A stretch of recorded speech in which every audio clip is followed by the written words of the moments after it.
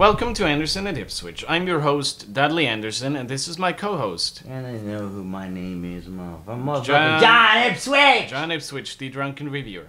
Today we're having a look at the trailer for the movie Badland, directed by Francesco Lucente, starring Jamie Draven and Grace Fulton. You pronounce that director's name so lovely. I love your accent. Thank you. You're welcome.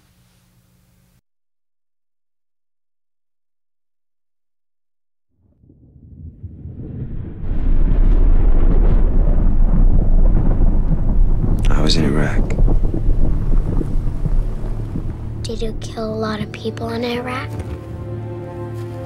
No. I tried to make it work.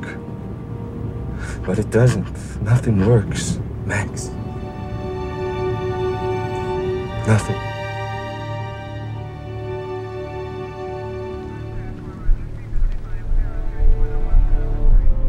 You should have died over there. We would have been a lot better off.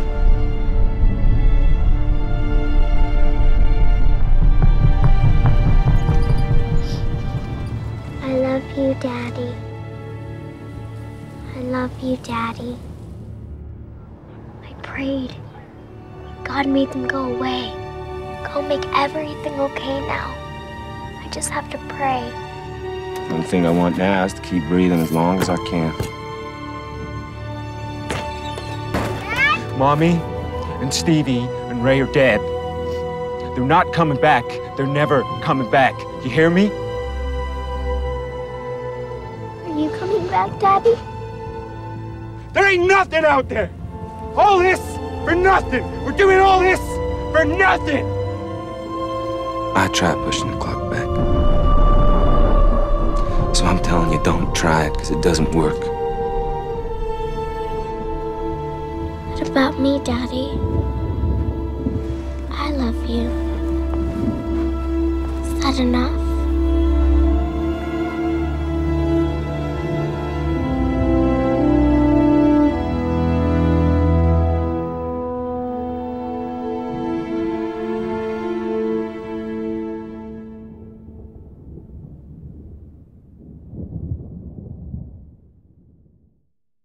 Well, this is another movie about Iraq, the war in Iraq, but it deals with it indirectly. It doesn't show the actual war in Iraq, but a man who's trying to deal with the memories and the experience of having been in Iraq. I think you kind of hit the nail on the head when you said another movie about Iraq. Because, I mean, as poignant and as the fucking thing should be about, I'm starting to get the feeling like the market is being oversaturated with war movies and like the Iraq conflict, which I don't agree with at all, and I have really some serious issues about what this country did. And I feel like these Iraq movies are turning into what like movies in the 80s were about Vietnam conflict. You know, it's like it's like just overkill of movies. I almost wonder if it's lost its relevance at this point. Like, I mean, I watched this trailer and I see elements of Rambo in it. You know, I watch this trailer and I see elements of Bug in it.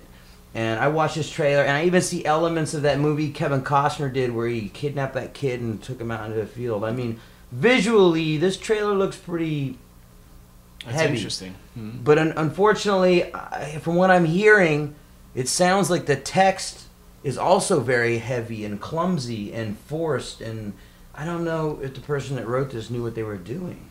It's also, just as a side note, it's way over 2 hours long. Really? I don't have the exact running time. I think it's about 2.5 hours. 2.5 hours. I mean, I hate to prejudge something before I've seen it. Unfortunately, like with the trailers that are out today, it's very easy to do. This trailer, I mean, this looks like a movie that should have a runtime of like 89 minutes or something, you know? The plot was confusing to me a bit. We saw the leading character talking to his daughter about mommy and the two other sons that apparently were part of his family not coming back. And there was a lot of police activity. I mean, something incredibly tragic must have happened in the aftermath Well, you deduced a lot from that, And, because like the fucking trailer to me was one note. Are they gonna be able to justify It was one that? note. The trailer was one note. I mean, this was a real boring trailer. It would, because the thing was is that it wasn't heavy in certain places. It was heavy all the way through. Yeah. It was heavy in the fucking cinematography, and it was heavy in the dialogue, and it was heavy. Yeah, and it's like, So- I don't need that much fucking weight. You know? Right, that's probably why I wouldn't go see it, because the way it looks like, it's going to be 2.5 hours of straight Pure- through heaviness and yeah.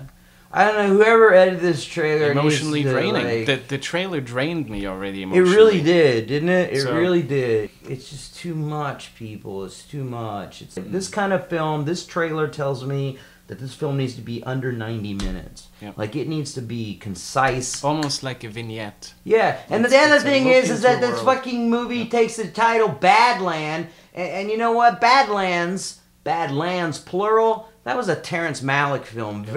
That was a genius director. Okay, he is a genius director, and they, what do they take the title from him? Yeah, I You find know, that what awfully the strange. fuck? Like, you know, come on. I don't know how much originality this movie really has. From the title down, it's just a little heavy. So, John, based on this trailer, I would definitely not go see it, and I think I you're think gonna- I'd you're have gonna a skip hard it. I'd have a hard time going to see it unless there was just like a point in the movie industry when there was nothing but crap films like Semi-Pro out.